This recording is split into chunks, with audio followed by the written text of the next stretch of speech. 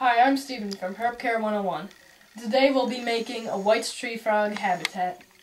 First we'll start off with the substrate. Here we have plantation soil. You can also use cocoa fiber and moss. Now underneath the tank we have a substrate heater. These are pretty much essential for all frogs. Now we'll go on to the screen top.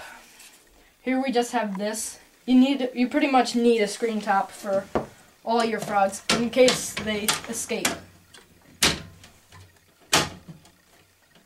Next, we're going to add this compact top. Inside we have a heat light and a UV bulb. Now on to vines. I have a vine in here which are always essential for your tree frogs for climbing and a good basking area. Now we're going to add some plants. Now for these, this is kind of the fun part of setting up a habitat. You can use silk plants or plastic plants or even live plants. Live plants can help bring up the humidity and also bring up the oxygen levels. Now we're going to add some climbing plants. These are great for hiding spots and also gives them a more natural feel. And you can just put them anywhere you want in the tank.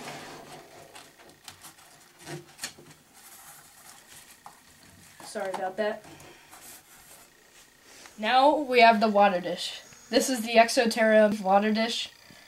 Now you always want to have one of these so that your tree frog can get a drink. Now they don't get drinks like other animals. They actually absorb it through their skin. Now we're going to add some moss around the water dish. This helps give them a more natural feel, and it also can bring up the humidity.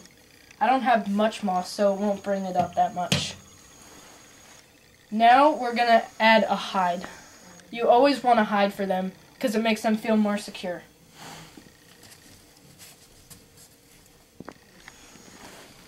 Now we're going to add a little basking / hiding spot, which I just made out of stacking up rocks. This is an easy way to make a basking area and a hiding spot.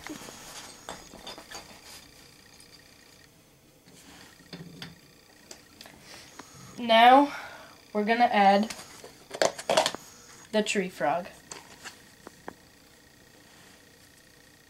Thanks for watching.